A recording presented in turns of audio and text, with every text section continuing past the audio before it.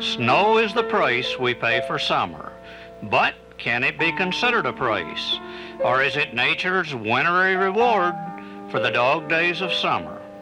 That can only be decided in the eye of the beholder.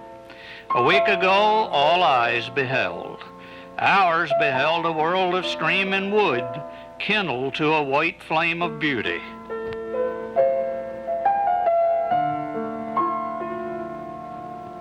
We saw the snowstorm transform a woodland into a magic kingdom, a field into a shimmering wonderland.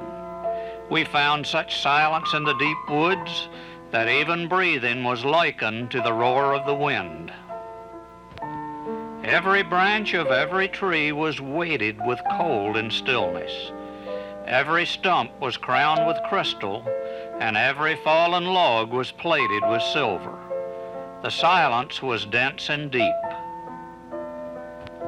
Snow is one of the most dominant forces in the natural world, both a burden and a blessing to plants and animals. It triggers a reaction from every being in its domain. The real wonder of a snowflake is that something so fragile can have such a profound effect on living things. But though it's a menace to drive in and a burden to shovel, one of the nicest things about snow is it makes your yard look as nice as everybody else's.